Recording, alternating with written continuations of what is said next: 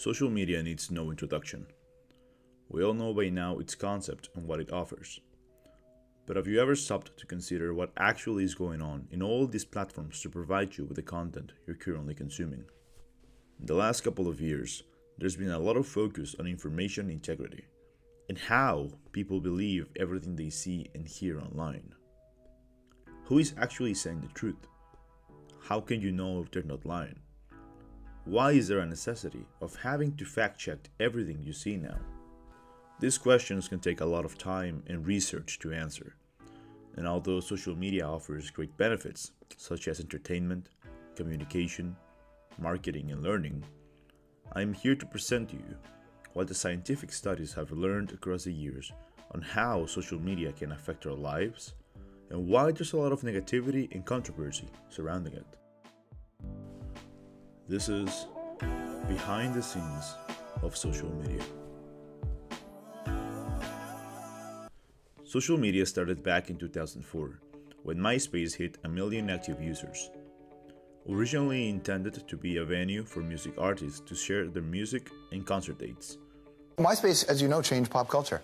Yes. Like it did. Did you have an idea that that was going to happen? No, that's the one thing. People asked, did you know it was going to be big? And that was the plan. I mean, we were thinking very big, but sort of the way that it just became, you know, this thing that's cool for people, and that there's music and film and fashion and all these things, I didn't really expect it. I'm not a cool guy, you know, I didn't expect that to happen, so I don't know how it happened. Ever since then, social media has drastically changed, allowing users to post images, videos, music, articles, and basically almost anything you want. And the best of all is that it is possible that you can make a living out of it. With all these advantages, how can there be so much criticism regarding giants like Facebook, YouTube, Instagram, to say a few? Although there are many issues with social media, the one that I'll be looking at today is how these platforms manipulate their content in a way where they may have an impact in your life, as well as the dangers that come with it. Studies have found that social media has the potential of being a source of stress, discomfort, and even self-comparisons to other people online. With these comparisons tending to be mostly negative, based on what other people are doing or saying. The literature has found some examples of certain social media facets that have a negative impact on people. Getting negative feedback or cyberbullying from people on the internet, learning about negative situations around the world, or feeling pressure to maintain a certain profile or information updated to your peers.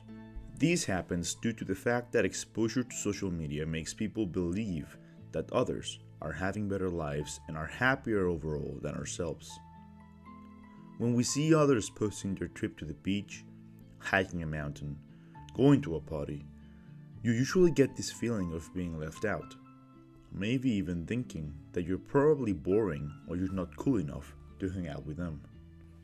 This is what it's called social comparison, which is simply the process of people constantly comparing themselves to others to get a better grasp on themselves. However, when the others are seen as superior, the feelings of envy and jealousy start to come up.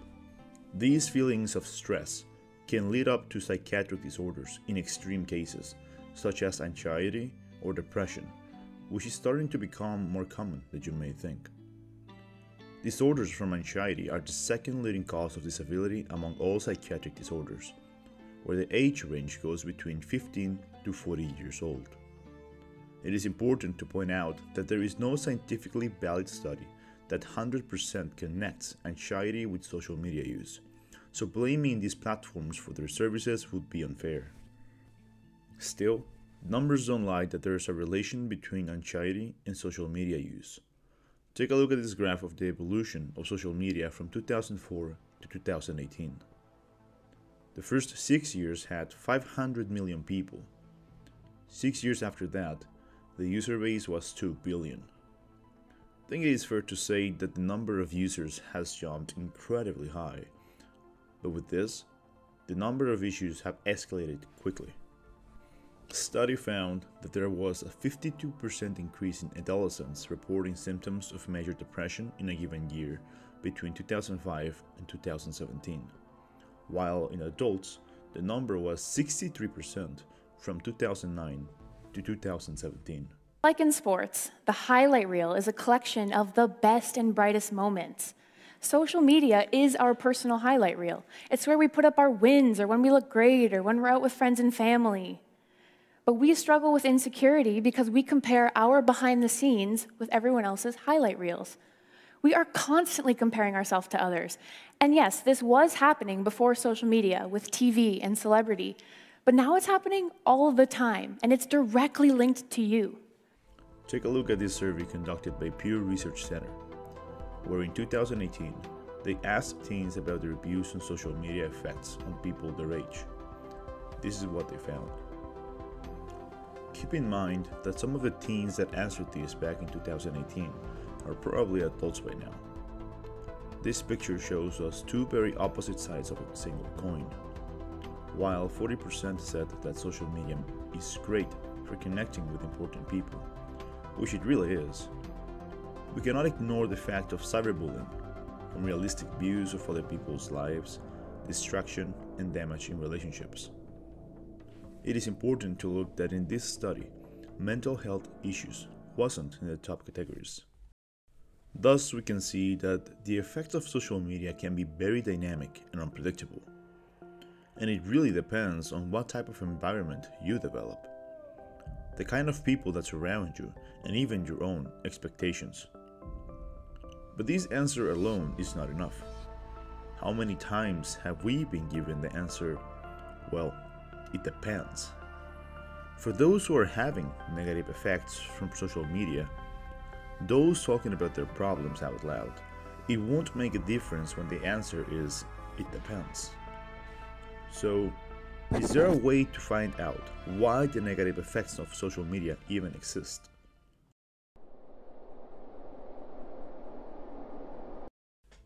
It is known that the more exposure to something, the more likely it is to present certain reactions to it. The more time we spend on social media, the probability of developing issues like sleeping problems, lower subjective happiness, and even declining performance, either from work or academic, can present. But for those people that have some of the problems mentioned, or even something completely different, is that really your fault? Who's to blame for the anxiety, stress, or any other symptom social media may cause for you? Unfortunately, there is no study that solves this answer. But we can find a common factor in all of this, which is the truth. The truth of the content we're watching or reading. Why does everyone have such a perfect life? Why is everyone having so much fun, has perfect skin, is always laughing and smiling? Why is my life so boring as I sit here in my underwear covered in breadcrumbs, sad and alone? Why? I'll tell you why. Because they're faking it. We need to understand collectively, nobody's that happy. We are all miserable. They're just so much better at faking it. And you know what they're doing? They're making all of us feel even worse. As our technology gets better every single day, it becomes easier and easier for people to post a picture where they look 20 pounds skinnier, to Photoshop themselves into a party they never went to, or in more extreme cases, do things like this, where they put a toilet seat up against a window so it looks like they're going on an exotic vacation, even if they're actually not. How many times do you stop and wonder if an Instagram picture really reflects the reality of the user? How many times have you asked if what you see in a travel blog is a type of experience you would have had if you visited the exact same locations? How many of you have stopped to think if the product they're selling you actually works? Social media is widely popular due to people being able to maintain social relationships with others that share similar interests, activities, backgrounds, and ideas. This leads us to follow people that we think are like us, or people we may aspire to be. And this is where the problem starts. It's shown that the use of social media has no regulations or rules. This allows anyone to post whatever they want while lacking knowledge of costs and benefits. They don't have any stats about target audiences, how to handle public responses, and assess their own effect on public social media. This brings up the question of what is actually true and who can you trust. You see, the problem here is that finding the truth of every article or post you find online is almost impossible. A study proposed an online model to validate and verify the credibility of textual news around the internet. This will take 4 to 5 days to assess the credibility of a claim with an 80% accuracy, even including topics with 3 or fewer articles. The issue is that we're not going to spend that amount of time for every bit of information. Although some content may be very easy to know if it's true or not, other content is very challenging and deceptive. A study shows that companies provide information on their own web pages that only benefit them, so they can attract potential customers no matter how far from the truth that information is. But it doesn't stop there. We as humans often use discernment to focus on what's true, where the formula is believe in true news minus believes in false news. Sounds simple, right? The danger is that I may express a strong belief because I feel like I understand. But my sense of understanding is false. It comes from those around me expressing strong beliefs because they feel like they understand. But their sense of understanding comes from those around them, and so on. Individually, none of us knows enough to tell what's true and what's false. And yet, because we feel like we're on firm ground, we don't do enough to verify. And that is how entire groups of people can come to believe things that aren't true. Well, people that have some kind of ideological figure tend to believe in whatever news and information they provide, no matter how false this can be. These influencers have a strong impact on people's lives and are a dominant factor explaining why people fall for fake information. Simply put, people tend to believe more information as truthful when it's associated with their ideological figures, no matter if scientists provide studies, evidence, and methodologies that contradict this. People are very stubborn in this regard. This doesn't apply to every person though, and some are able to identify false information faster than others. But the point here is that we can see that we fall into the factors of why social media can affect us negatively.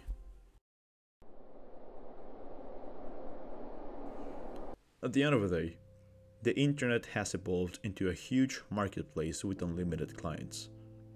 You can see someone or something selling you whatever product you think as soon as you open your browser.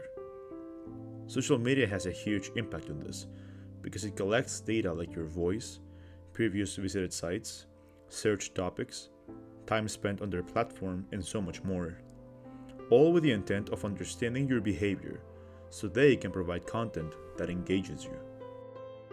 An engaged user is someone who is interacting with content on the platform, viewing, liking, commenting, sharing, and saving posts, for example.